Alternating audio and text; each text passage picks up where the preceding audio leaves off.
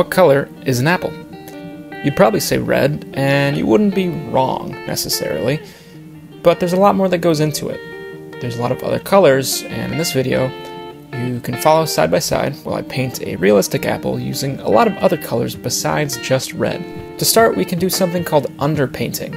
And so in this example, I'm using a blue color to underpaint the apple where the shadows are going to be.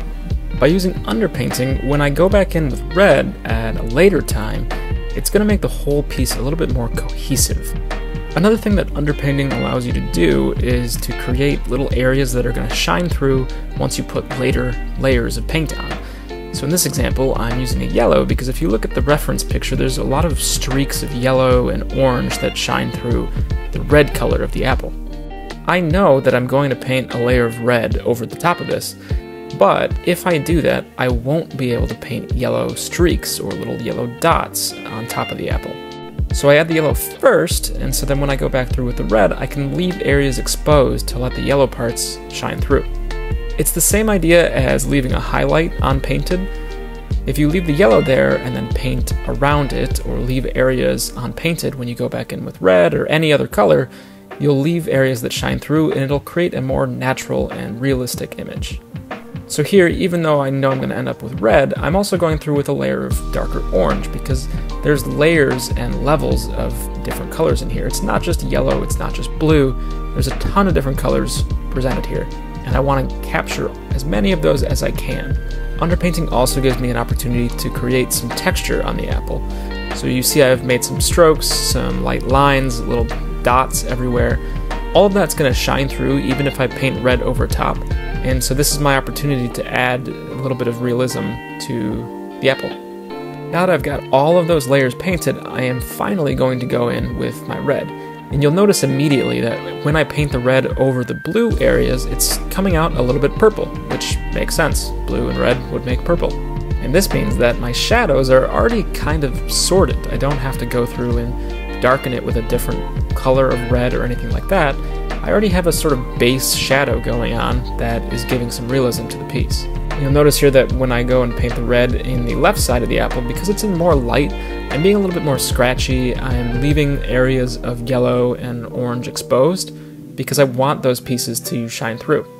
This is just a first layer, so you'll notice that it's probably a little less saturated than I will want it to be at the end, but it's going in the general direction, and it's always easier to keep adding paint than it is to remove it.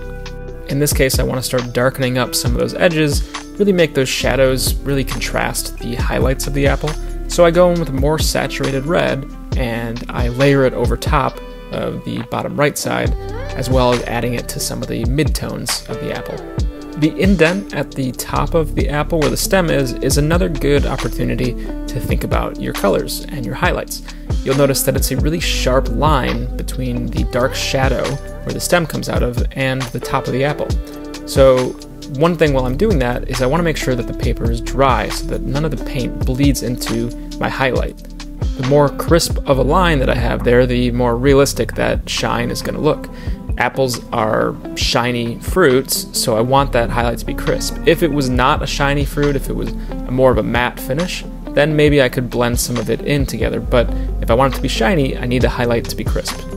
So at this point, I think I've got a pretty good base layer of red over everything, but it is a little bit undersaturated. So what I'm going to finally do is go in with a pretty saturated red and add saturation all over it. I start with the middle, because I know that's going to be sort of the midtones where most of the color is going to pop. I add some to the highlighted areas, still leaving those yellow streaks and orange streaks to shine through. And then I also add to the bottom right and make sure that the shadows are quite vibrant and contrasting with the highlights. A little bit of a trick when you're painting into the highlighted areas is to make sure that your brush isn't too wet. You can make it more dry, and then it's a little bit easier to control where the paint is going. You can leave finer details on there, and you don't have to worry about everything blending together.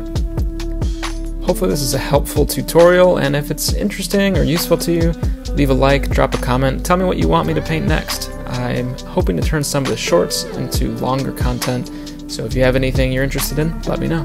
Thanks.